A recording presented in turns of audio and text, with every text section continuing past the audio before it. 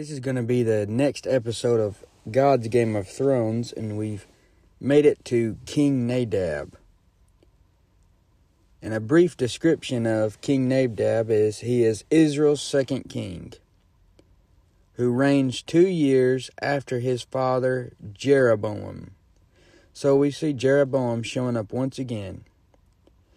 And Nadab begins to reign in the 2nd year of Asa, king of Judah. And Nadab's name means willing. The thing about Nadab is he was murdered in a conspiracy to cut off the line of Jeroboam. And conspiracies are no new thing under the sun. That's why many conspiracy theories you see today are actually right. But his spiritual state was evil. And Jeroboam's dynasty ends with Nadab, who is mentioned in 1 Kings 14:20 and 1 Kings 15:25 through 31. Now, while we talk about King Nadab, I want to talk about the topic of the tragedy of a lost soul. Because the story of King Nadab shows us just that, the tragedy of a lost soul. Because, number one, he is the son of a wicked father. If you look at 1 Kings 15:25, it says, "And Nadab, the son of Jeroboam, began to reign over Israel in the 2nd year of Asa, king of Judah, and reigned over Israel 2 years. And he did evil in the sight of the Lord, and walked in the way of his father, and in his sin, wherewith he made Israel to sin." So far, King Jeroboam has shown up in every study on these kings. His evil influence is stamped on this whole thing. Unfortunately, his son Nadab walked in the way of his father. It says he did evil in the sight of the Lord. It says he walked in the way of his father, and in his sin wherewith he made Israel to sin. With such a big influence as being a king, they made the rest of Israel to sin as well. And the Bible talks about this, how your sin affects other people. But the tragedy of most lost souls is that they are the son of a wicked father. If you've read statistics which aren't foolproof, it shows us that a child is more likely to get saved and go to church if their dad gets saved and goes to church. And this is even more so than it is if the mother is saved and goes to church. A huge responsibility is placed on the father. It is the father who is supposed to be the spiritual leader in the home. He is supposed to keep his wife safe from deception. He must make sure the kids aren't being deceived as well, because the devil and devils love to come after the weaker vessel. And the Bible plainly tells us in Proverbs 22:6, to train up a child in the way he should go, and when he is old, he will not depart from it. I wonder if Jeroboam was doing that. In Proverbs 13:24, it says, "He that spareth his rod hateth his son, but he that loveth him chasteneth him betimes." Fathers have a huge responsibility. Children are responsible for obeying their parents in the Lord. Ephesians 6:1, "Children, obey your parents in the Lord, for this is right." That "in the Lord" there is significant. Because you shouldn't obey your parents when they tell you to do something sinful, which happens whether you know it or not. But in Acts 5:29 it says, "Then Peter and the other apostles answered and said, We ought to obey God rather than men." You follow your leadership, your parents, your husband, your supervisor, as far as that goes. If they tell you to do something against God or the Bible, then you obey God rather than men. But other than that, you follow the leadership that's placed in your life. And Nadab would have grown up in a home where his father would have been influencing him to sin. Jeroboam would have woken Nadab up bright and early to worship the golden calves, because Jeroboam made his own religion.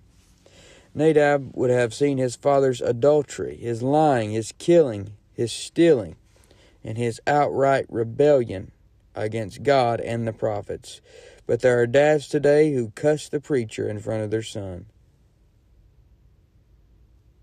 and they badmouth the preacher who's preaching the God of the Bible.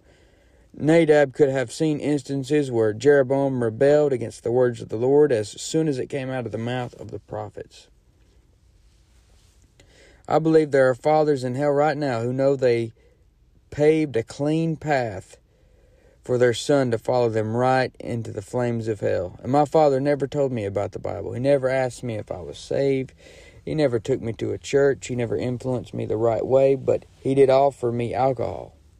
He would talk about his sex life, his adultery against my mother. He would play rock music and have me drive him to the liquor store and come out with a brown paper bag full. And when kids have a father like this, they usually go towards the broad way to hell. The influence of my grandparents put me in the other direction. Unfortunately, today, the grandparents aren't like the grandparents of my time. My grandparents are like in their late 70s right now. Now my grandparents' grandkids are about to have grandkids. And each generation gets worse. The godly grandmothers are getting less and less. We lost the godly fathers. We have just about lost the godly mothers, and the godly grandmothers are all dying off. And Nadab was the son of a wicked father. And I doubt his mother prayed for him, at least not to the God of the Bible. This is the tragedy of a lost soul, a son of ungodly parents.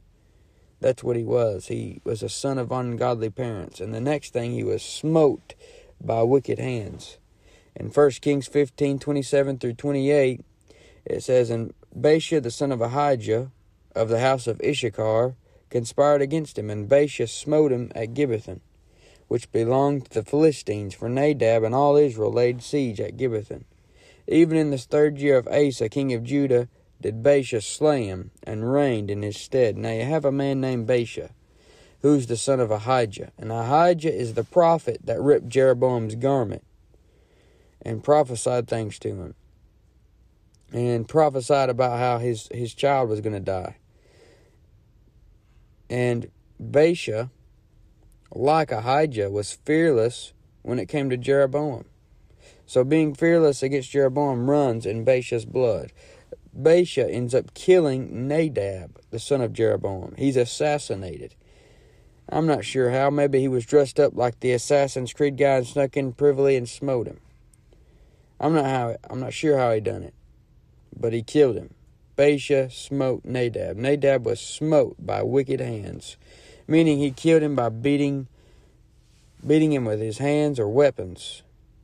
Nadab was wicked, and he was killed by a wicked man. The tragedy of a lost soul is many times the wicked people around them help bring them to an early grave. And I know several people that can't get on track because once they get off drugs, the people around them push them back on drugs. They can't stop drinking because they still hang out with drunks. They can't get off pills because their boyfriend does pills. And many people are in gangs and end up getting killed because of another gang. If you hang around extremely wicked people or get involved in things that you shouldn't be involved in, then there is a good chance you will be smote by wicked hands. And it's rare for a righteous man to be killed by another righteous man.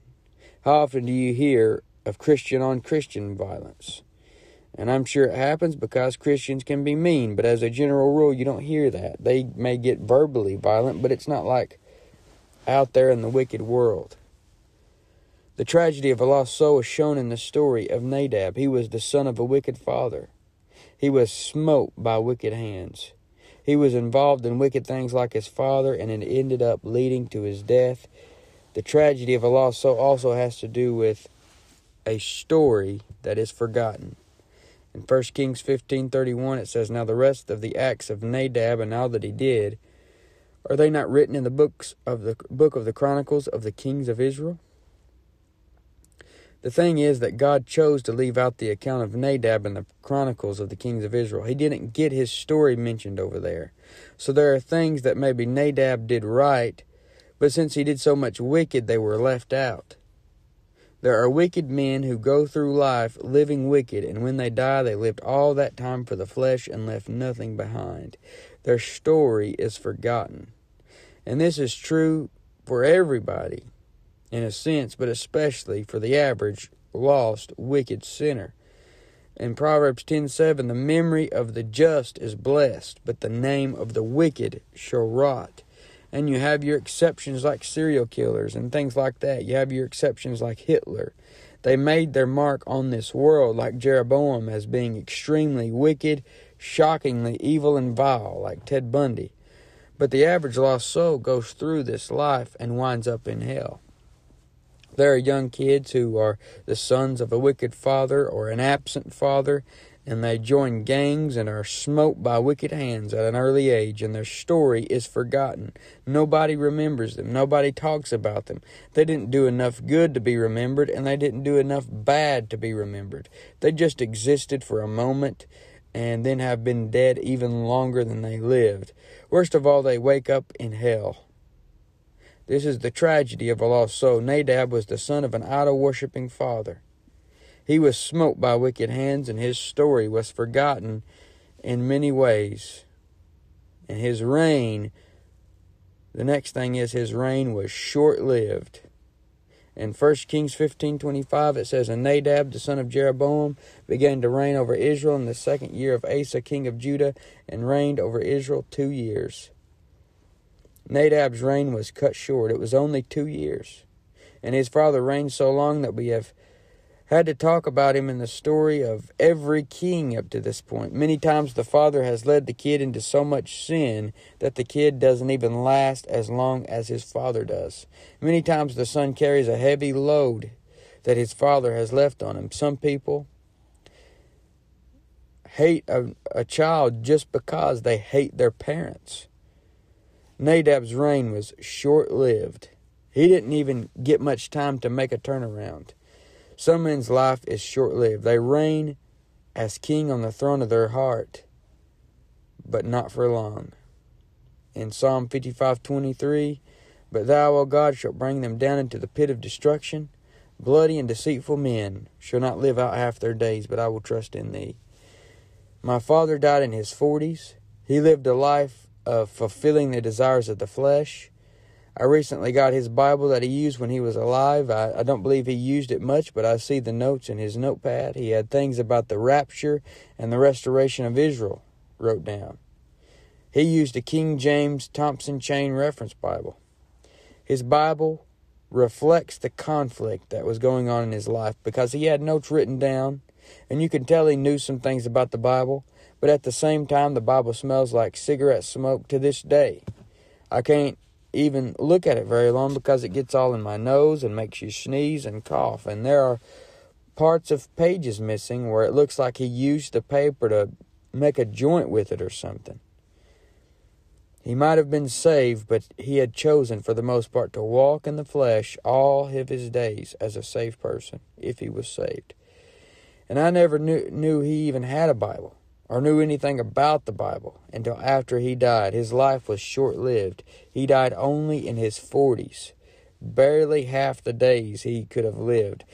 That is the tragedy of a lost soul, or the tragedy of a Christian who lives for the flesh. You take an early exit. Ecclesiastes 7:17, Be not overmuch wicked, neither be thou foolish. Why shouldest thou die before thy time?